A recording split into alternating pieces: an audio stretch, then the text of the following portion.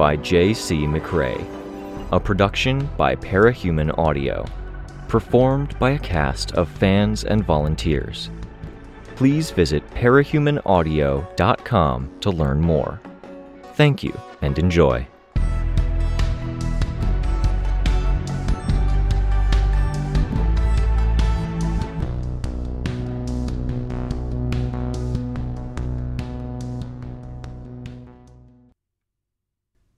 Arc 20, Last, Chapter 3. This facility has been raided twice, I thought.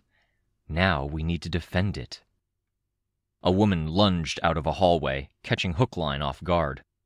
She got in 2 quick cuts with her knife. Fucking... Hookline drew his chain around himself, forming overlapping X's of shifting chain that blocked 2 more swings. He grabbed the hook that was attached to the end of the chain, ready to swing. Byron kicked her with a metal boot instead, which got her away. Clockblocker bent down and touched her. Fucking hell, Hookline muttered. Blood ran down from his lacerated arm to his elbow. Wynne hurried to catch up. There were a group in a side hallway. I would have warned you. It's okay, Clockblocker said. Real fucking okay, Hookline swore, pulling a bloody hand away from the knife wound. Fucking... I've got bandages, Gibbet said. I took a second to make sure we weren't inadvertently letting ourselves get split up while she got the bandages out. She began walking with him while wrapping his hand. Shit, Clockblocker muttered. She's holding on too tight. He was trying to pull the knife out of the woman's hand. Heads up, coming down, I told him, before floating down, being careful with the gun I was hauling. In real life, there was no slapstick when a 12-ton weapon was swung around haphazardly, only tragic brain damage. I took hold of the woman's knife and snapped it off at the handle. That works, except, I don't even want to know how your force field works now, Clockblocker said. She works very well right now. I'm hoping she stays that way, I said. I pushed the blade into the wall to the point there was nothing sticking out that could be pulled free and used against us. I was fully aware that there had been a few slips in my force field's performance, and it seemed to be tied to my mental state, and right now, my mental state was me enduring a lot of nerve-jangling screaming. Speakers at the end of each hallway weren't helping, as they joined the screaming in my head to form a kind of chorus of emitted screeches and screams. Here and there, one person or another got access to a microphone and tried to transmit to a location. Someone's at the door.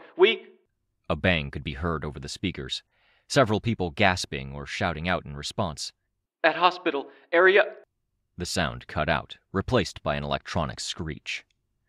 Another voice came in, from a more distorted microphone, whispering, It gets easier if you listen between the words. I looked around, then saw metal trim on a door frame. I pulled it out, used a force field hand to strip away the extra bits of door, and then used it to tie up the time-frozen woman, wrists and ankles. Sveta reached out, slid tendrils between the edges of the speaker and the wall, and then tore it out, throwing it to the ground. The resulting feedback squeal exactly mimicked the faint rise and fall of the screaming in my head that I hadn't even realized was still there. The speaker sputtered, and the voice resumed.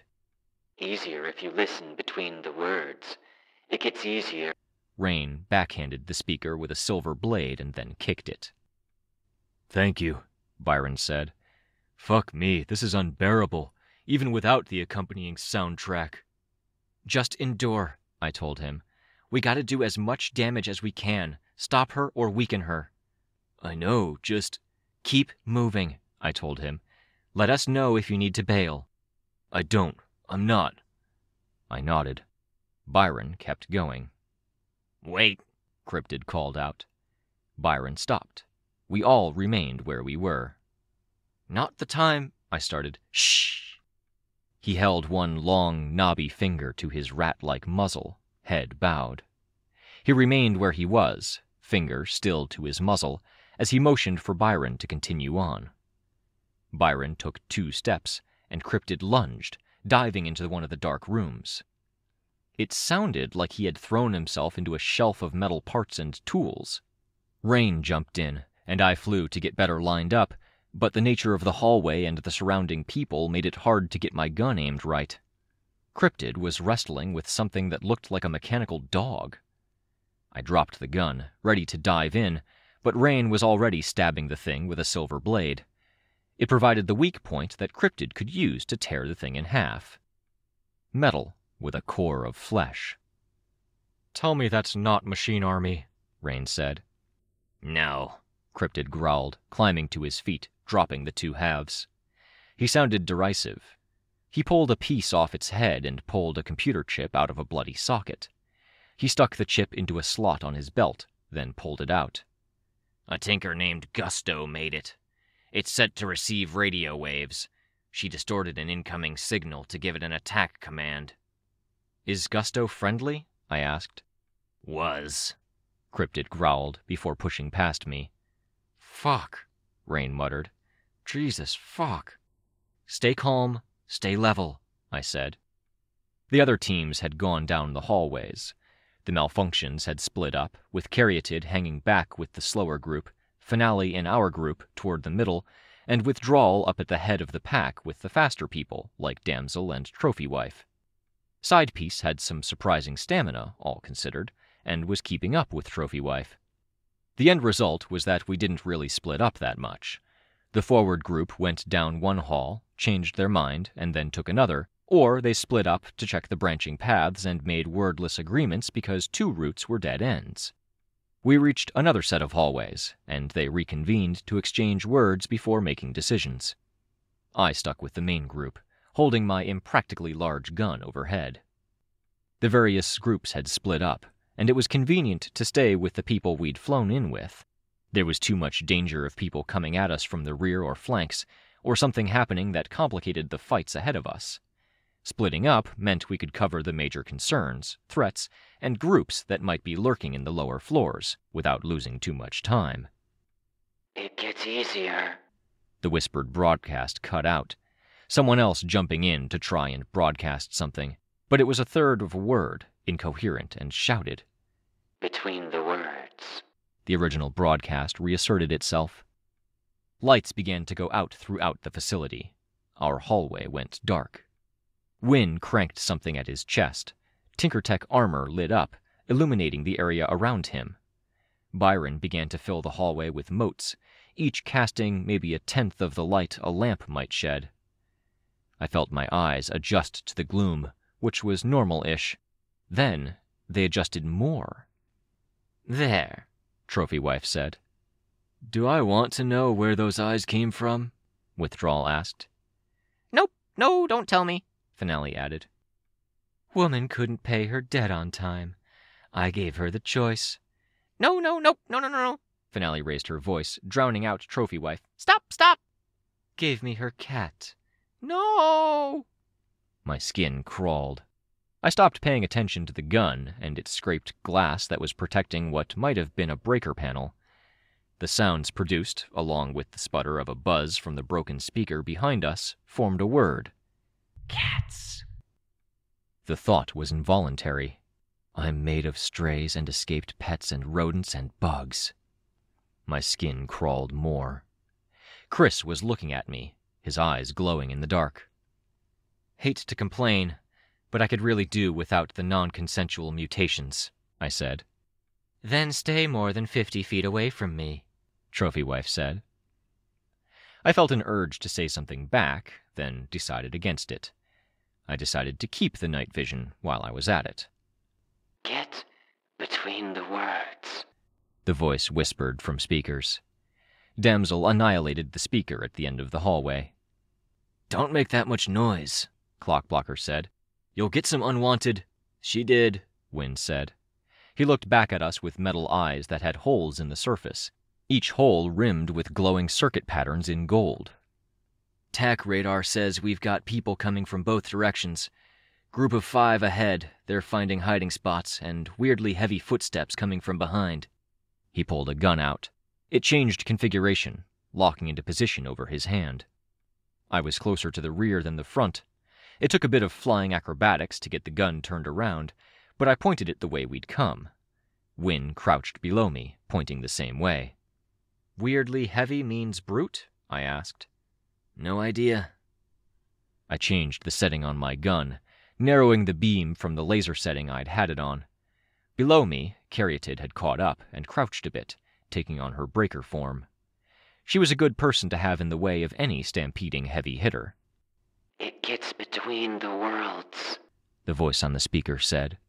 There was a feedback squeal. Behind me, Damsel used her power, tearing into a wall, before hurling herself through the hole. I heard the follow-up shots. Pew, pew, pew, Finale said, her voice quiet. Pew. The fight in the other hallway unfolded in the same moment the figure in our hallway made his appearance. I almost pulled the trigger on seeing the monstrous face, then pulled back. No! Wynne had already pulled the trigger. A sphere of glowing blue energy soared down the hallway, catching the figure in the lower body. The gun reconfigured, loading for another shot, taking on a red glow in the gloom. Shit, I said. We know it? We know him, I said.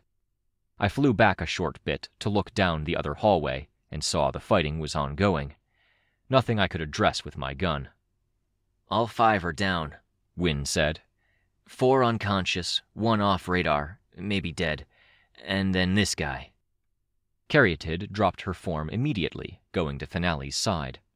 I set my gun down and flew down the hall to our fallen straggler.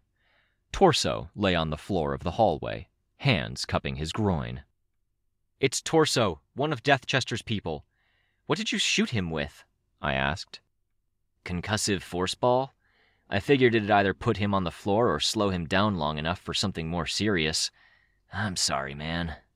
Torso lifted his head off the floor, then thunked it back down. He'll be all right, Gibbet crowed, her voice muffled by the hangman's hood she wore. She was catching up behind Wynne. Come on, Torso. Took you long enough to show up, you loser.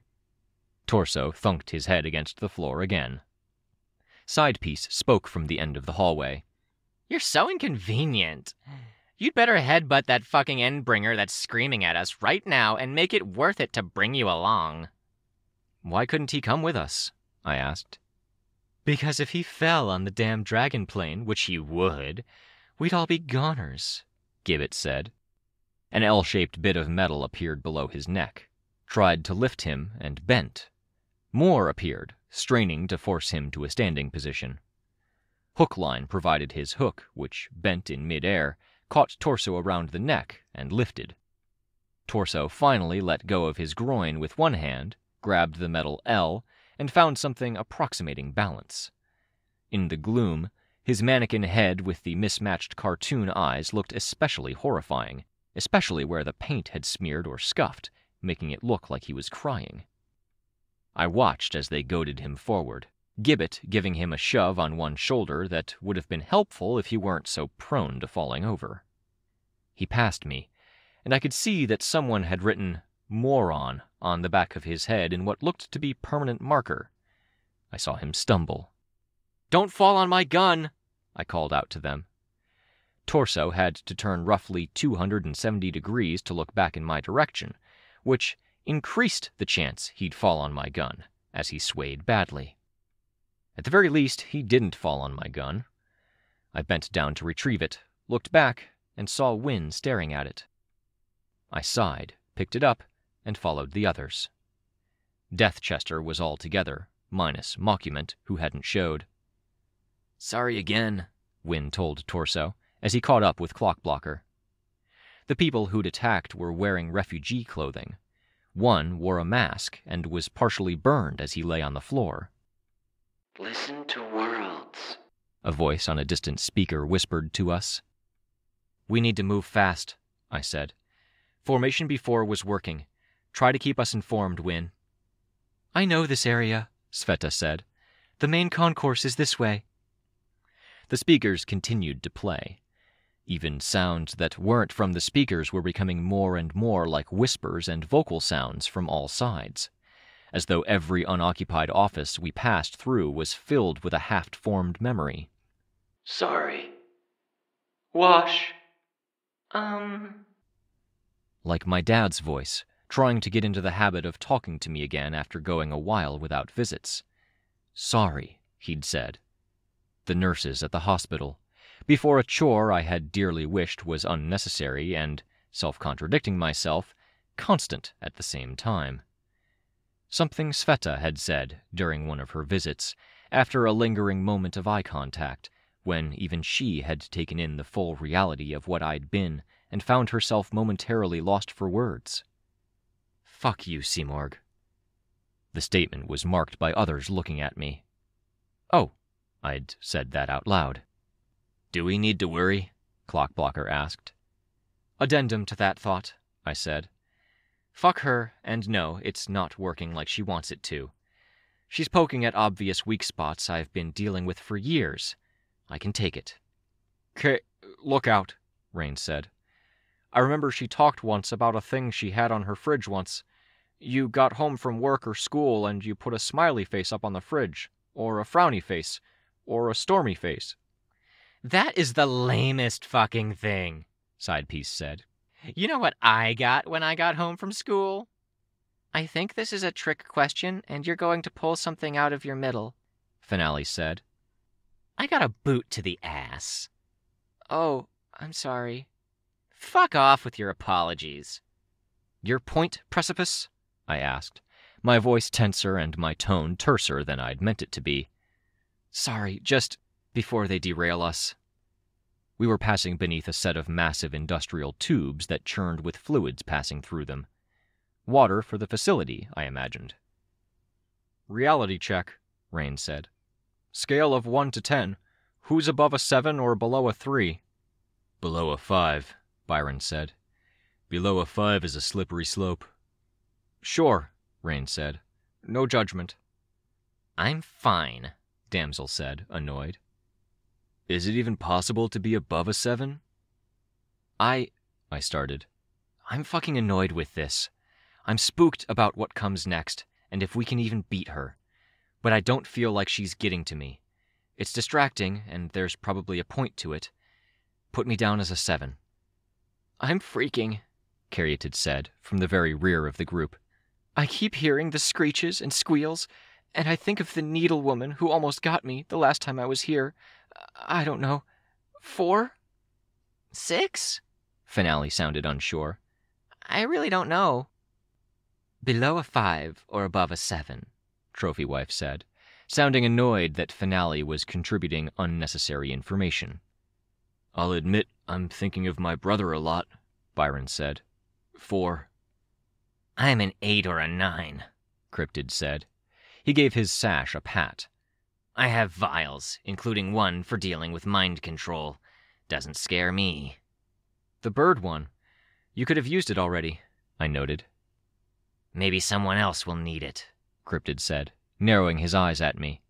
He looked away. Works better if I have a mission in mind. Nice to have in the back pocket, I told him. It is, he replied, before his ear twitched and he looked away. Anyone else? Rein asked, hopeful. Torso put out both hands, all fingers extended. 10, Hookline said, unnecessarily. Good for you, Finale said. Even with the crotch shot? Wynn asked. Torso pulled his hands back. He swayed for a second, then put them out again, pinky finger and thumb on one black-gloved hand tucked in. 8. His skull is too thick for her to get to him, Gibbet said, giving Torso a knock on the head. Torso, in turn, gave her a thumbs up. Others are ahead, Cryptid said, before joining the advance group, closer to Damsel and Trophy Wife. Ahead was an open area containing rows of pumps.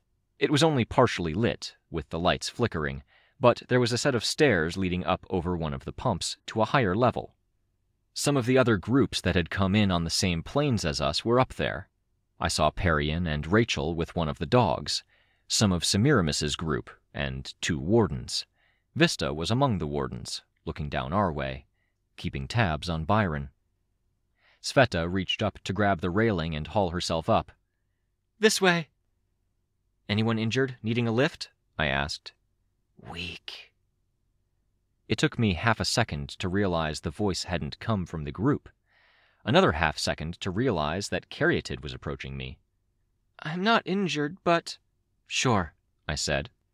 The gun was heavy and very close to my tolerance levels, but an added 120 or whatever pounds wasn't enough to make flying impossible. The stairs that led over the massive pump were the equivalent of 3 stories. I grabbed her with force-field hands, then lifted. Me too, when you're done? Byron asked. I got you, Sveta called down. She'd just been talking to Vista, maybe telling Vista that Byron was at a 4 here. She hopped down onto the pump, grabbed something, and then unfurled to reach down to Byron on the ground. Metal squeaked, and the squeak paralleled the shifting pitch of the screaming in my head. Others took the stairs. It's not just that she drives you around the bend, I thought. It's that she's constantly gathering information, constantly refining that ability to drive you crazy, and refining her precognition, so you're less and less effective against her in a fight. Dungeons are below us, Sveta was saying, to a group of capes who looked like they were one of Foresight's peripheral groups. On the next floor will be the first main floor, including the lobby, which you've probably seen. If you go beneath the stairs, you'll find the Arboretum. Arboretum? I asked. Lounge area, Sveta said. They were using it as a backup cafe. Vista says we're set up on the ground floor, but floors 2 and 3 have a few dangerous parahumans, so we've been delayed. Some people snapped and they're dangerous, Vista told me. We're sorting through people by stress level, using the front doors by the lobby to evacuate people who can't stick it out, but we can't evacuate anyone upstairs until we clear the middle floors, and we can't easily lure the compromised to one of the containment zones until we can get past them. Containment zones? Vista nodded. Right now, we're apparently using the dungeon, but most of that was built to work with the custodian in charge, and she's a Titan now. She wouldn't cooperate even if she wasn't a Titan, Sveta said. She winced.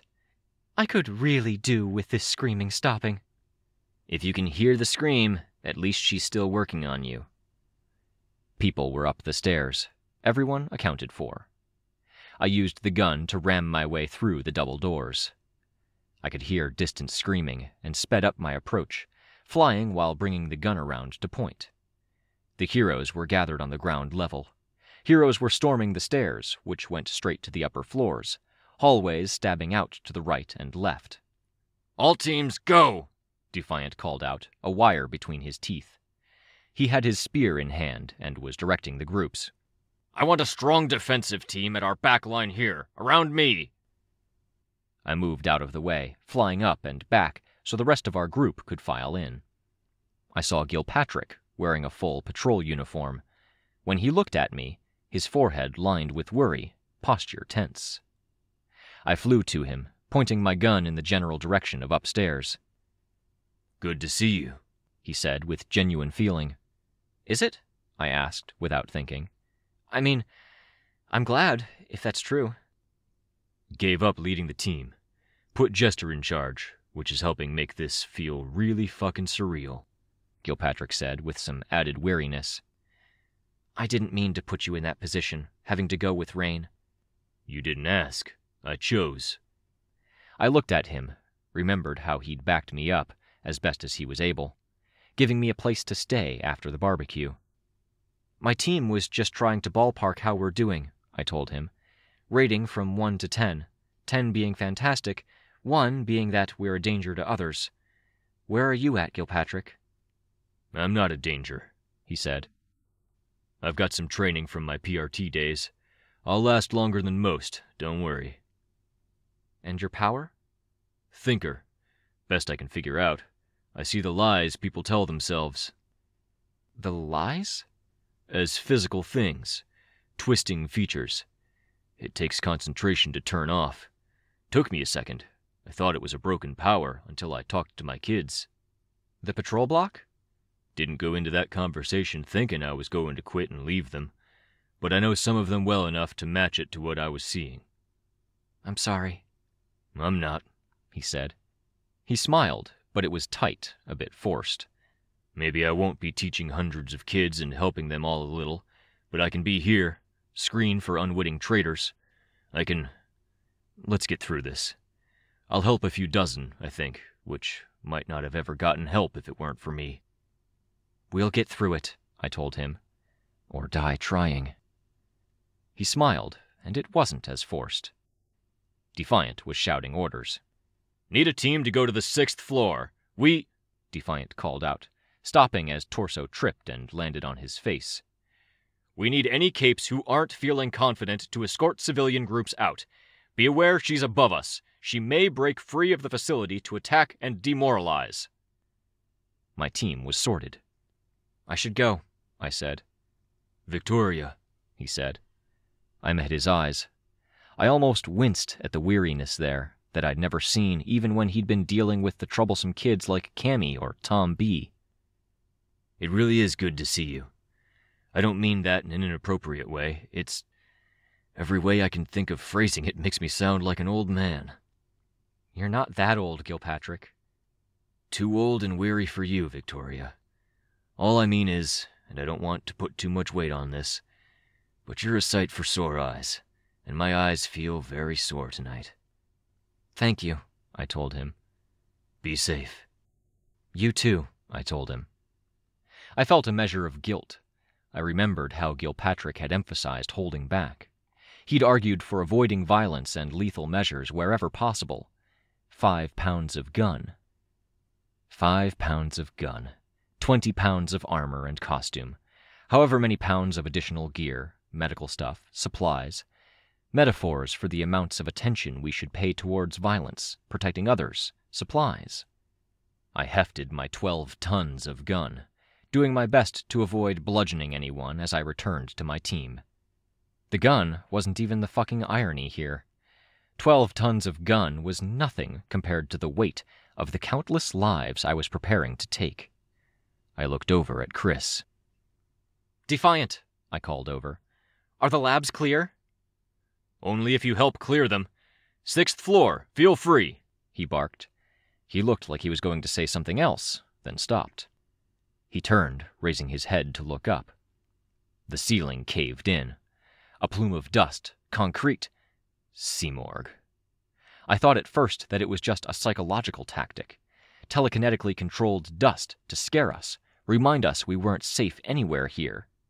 Then it screamed. The sound in my head redoubled, rattled, became words. The words were accompanied by mental images. I never had a trigger event, Dean's voice.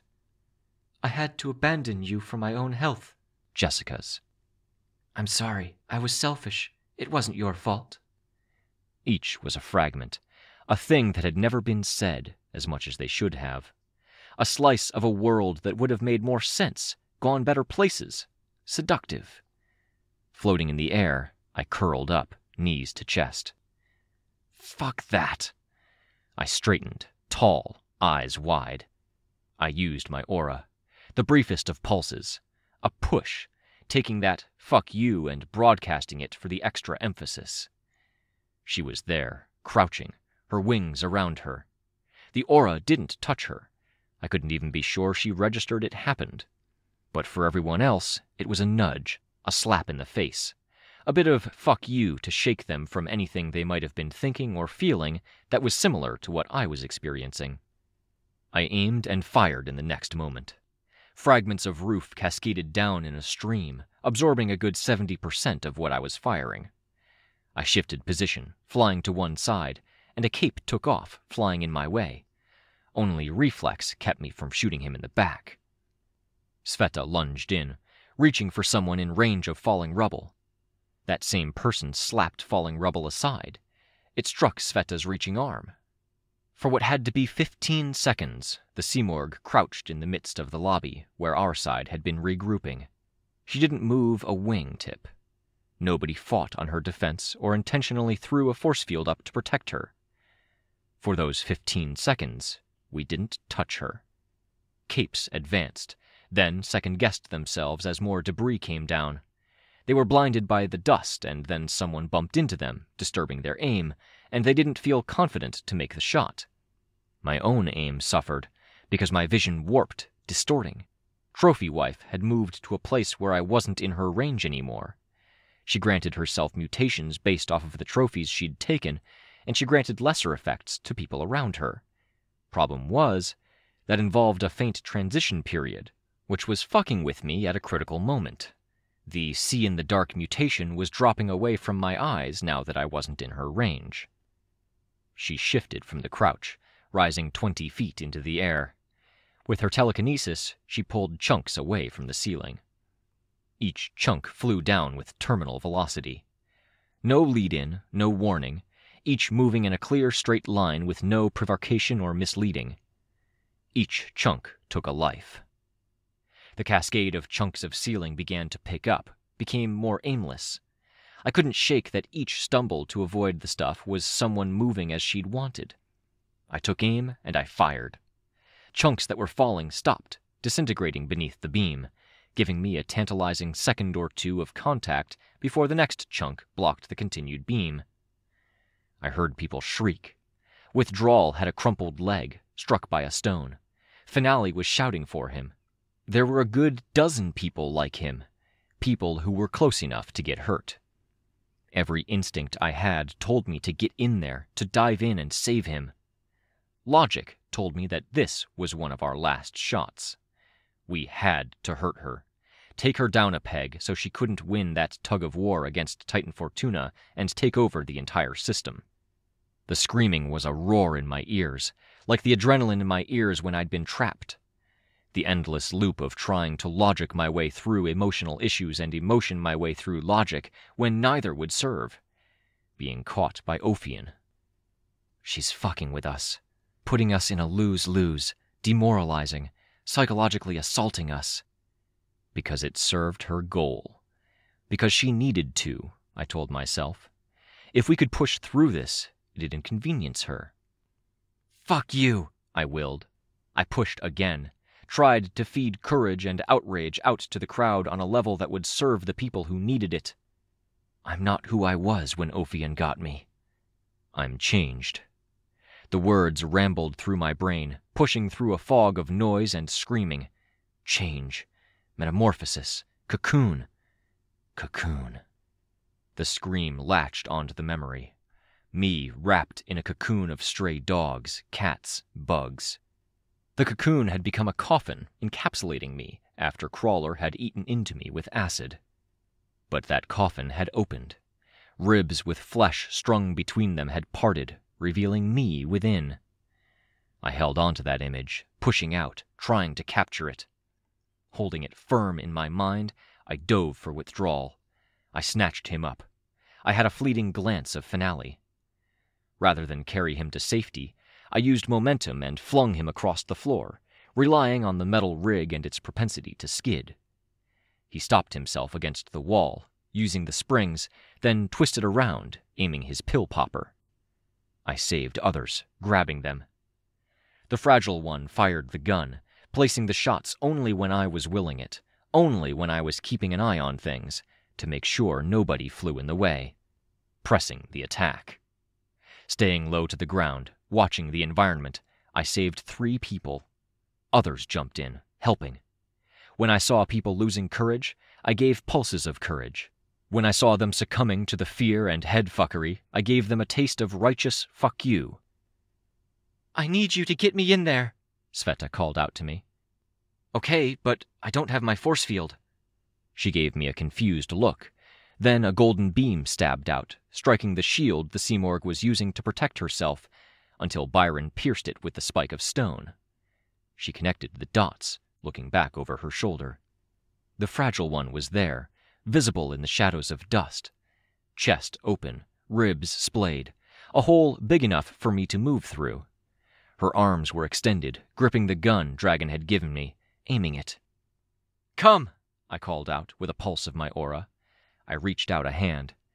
But she reached out, because I was in harm's way, and any seconds spent protesting were seconds I was in danger's way. She grabbed my hand, and I braced myself, flying hard the other way. Sveta grabbed the rubble the Simorgh was using to shield herself, then she hurled herself at the Simorgh. Falling rubble stabbed directly down at Sveta. She unfolded, creating a hole in her midsection for it to stab through, unfolded her arm, and grabbed the Simorg with a dozen tendrils. Reaching back, she extended a limb toward the crowd, grabbing Clockblocker's hand. She was frozen, locked in place, with 10 tendrils around the Simorg's head and 2 around one smaller wing. The Simorg was positioned low to the ground. I took evasive action, flying back and away, while the gun took the opportunity to shoot. The Simorg was still alive while grabbed, and was still using her telekinesis. Every chunk of rubble saw purpose. A larger chunk stalled defiant. Another formed a wall as the fragile one opened fire. Byron drew moats around her, trying to seal her inside a stone growth, then encasing it in ice for good measure. Torso began running, sprinting across the floor, wobbling, hopping precariously over rubble. A single stone slid in front of him, and he tripped. Dust and rubble moved in a loose, slow cyclone around her, picking up in intensity as a frozen Sveta held her. Hookline's weapon navigated its route through the Simorg's storm, rubble bouncing off of the chain instead of bending it. Clockblocker hurried to Hookline's side, a non-living weapon that would serve the same purpose. The effect as they made contact wasn't the same purpose. Clockblocker winced, hand pulling away, and the chain went completely limp. Power conflict. I looked past the cloud to the vague image of the Simorg's face, still wrapped by tendrils. The beam cut through some of it, tracing a burning, glowing line through her, while I crouched on the ground. In the same moment Clockblocker's power broke, the cyclone stopped, every fragment finding a target. One fragment grazed me across the forehead, wrenching my head to one side with a force that made my neck twang. I canceled my force field and renewed it, shielding as many people as I could. My gun fell to the ground behind me. Simorg flew skyward, into the hole she'd come through. She was barely through it when one of the dragon craft, upstairs, rammed into her, throwing her into the side of the hole. I caught and blocked as much rubble as I could, as we all shifted focus to backing away from the fallout of the battle above. "Keep moving if you can," Defiant called out. "She's on the back foot. Non-combat capes, get the injured clear." Gilpatrick was one of the capes to do that. "Dragon's back online," Defiant called out. "Crystal clear? I need you to get this device to Narwhal. Antares?" "Yes," I called out, one hand at my forehead. "Dinah Alcott is on the 7th floor. Dragon thinks she's a target. You can take lab rats to the labs on the 6th floor as you go. Go!" I looked around to confirm my team was more or less in fighting shape, nodded, and then led the way. As it began, younger me, so it continues. A cut on the head, a weird feeling of pride, and a bit of twisted hope.